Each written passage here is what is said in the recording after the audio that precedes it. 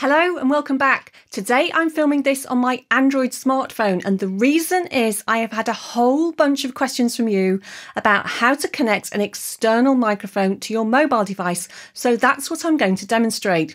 And what you are hearing is audio recorded directly on the phone using a USB microphone. In the old days, mobile devices had a combined headphone microphone input, so you could use that to connect a mic, but this is no longer standard. You need an alternative. So I'm going to be looking at using various USB mics with your mobile device, not anything that plugs into the microphone port. In particular, you have asked more than a few questions about using an external microphone with the Smule karaoke app and similar ones.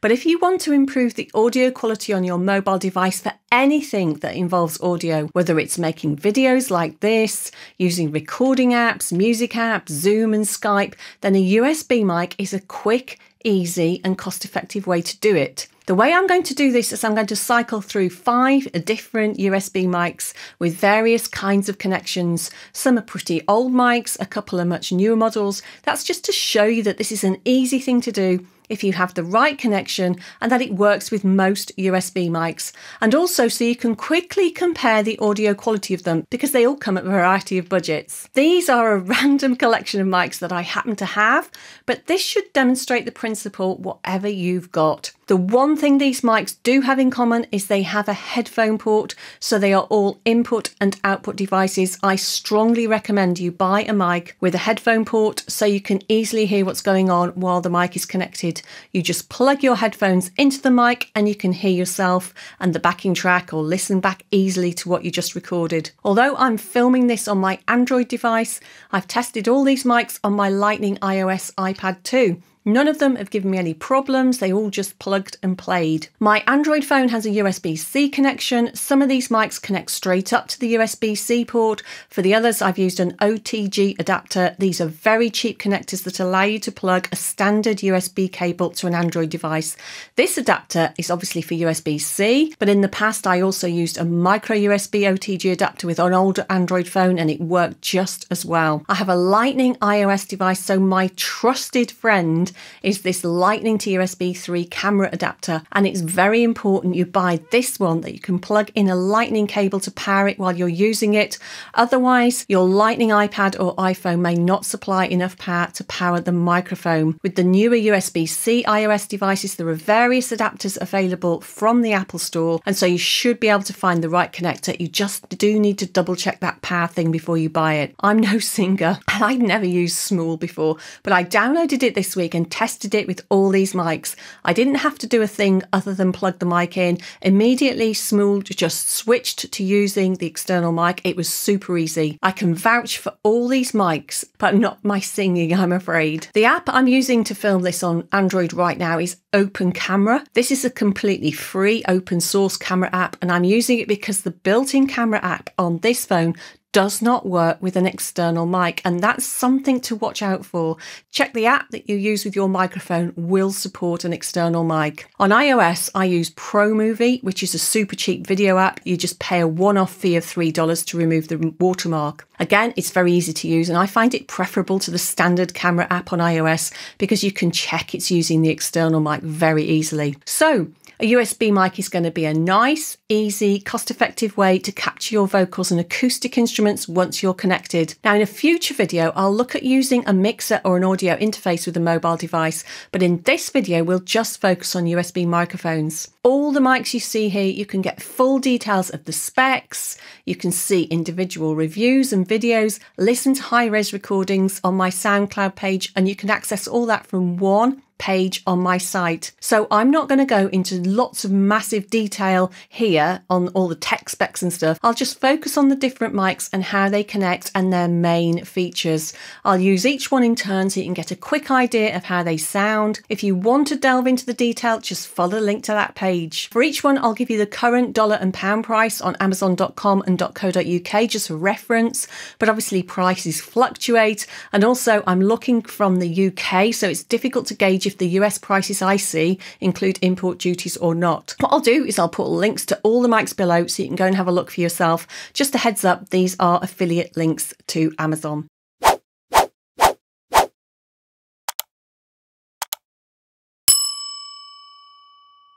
So far, I've been using this Shure MV51 mic, which is currently about £168 or $179, and it's been designed with mobile in mind. I like this mic because it feels really solid and robust, and it has a really easy to use panel on it.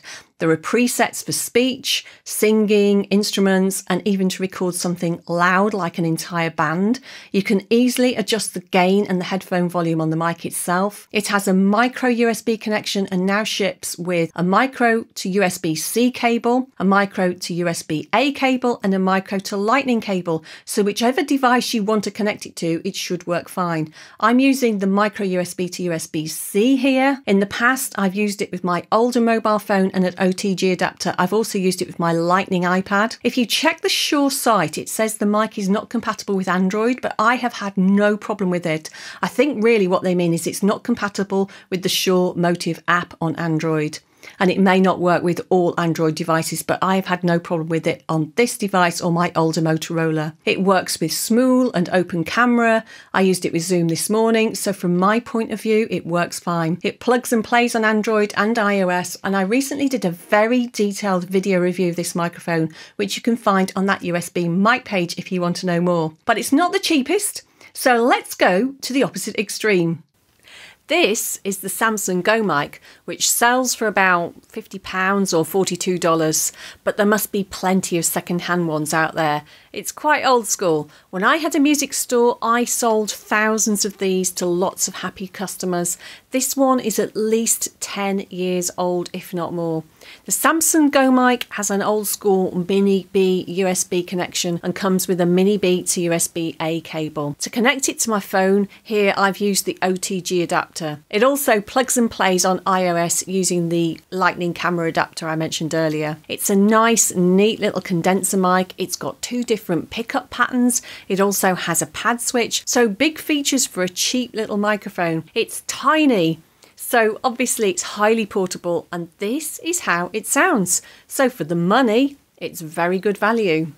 Moving on, this is the Audio-Technica AT2020 USB Plus. It sells for about £124 or $149. This is an older, large diaphragm condenser mic. Again, it's rock solid.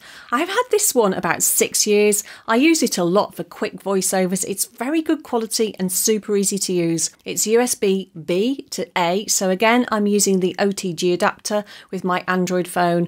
I've also used it quite a lot on my iPad with the powered Lightning adapter, so it works really well there as well. It's a USB version of one of the most popular budget studio condenser mics on the market, and so although it's not a very recent USB mic model, I think it's a great contender to use on apps like Smule, and is also great for acoustic instruments and any voiceover work. Now I'm recording using the brand new PreSonus Revelator, which is about £133 or $150, and that includes a copy of Studio One Artist software, so it's very well priced with lots of software goodies. It has some built-in presets. These can be altered on the mic between broadcast male, broadcast female, and a couple of special effects. If you have a laptop or desktop computer, you have access to the FAT channel and you can really adjust the presets and alter all the DSP. If not, you have those built-in presets. I've actually turned it off because you can do that on the mic, so you're hearing this without any DSP at all. This is a very new model of mic. I've recently done a very detailed review of it, which you should definitely check out if you like the sound of it.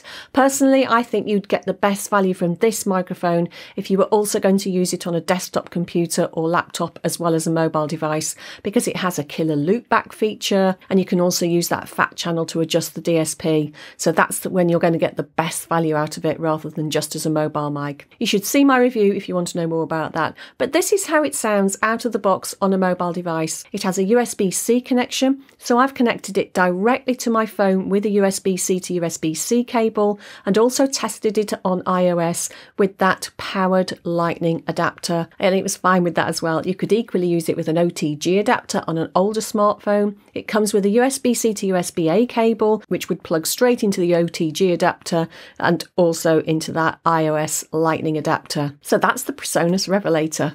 And last but not least is this Shure MV7, which is about £219 or $249, and it's been designed with mobile devices in mind, but also works like a dream on Mac or PC. It's a dynamic mic compared to all the others, which are condensers. You need to use the Shure Motive app for full functionality wherever you're using it, because you can adjust various DSP settings in the app. It has the added benefit of being a dual-purpose USB and XLR mic. Again, I've done a very detailed video review of the MV7. If you want to know a whole lot more about it, just follow the link to that. This is a really cool mic for vocal use. It's aimed predominantly at podcasters, streamers and so on. But any situation where you want a quality vocal recording, this microphone will do the job. It will be great for singing into as well. Like the MV51, it has a micro USB port.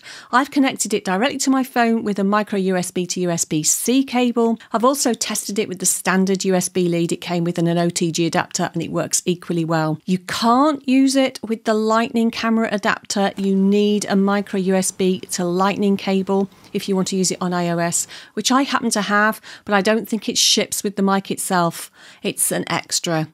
Well, there you go. I hope you found this helpful. It really is super easy to get an external USB microphone working with your mobile device. Great for audio apps. It will significantly improve the quality of your audio on your phone or iPad. Remember, any comments or questions, post them below. This video came about because of questions you've already posted, so keep them coming because it does help me decide what kind of content next to help you out. If you've enjoyed this video, please give it a like, as that really helps me out. If you want more of my recording tutorials and reviews and content like this, then do subscribe to the channel and click the little bell if you want to be notified when I post up new videos.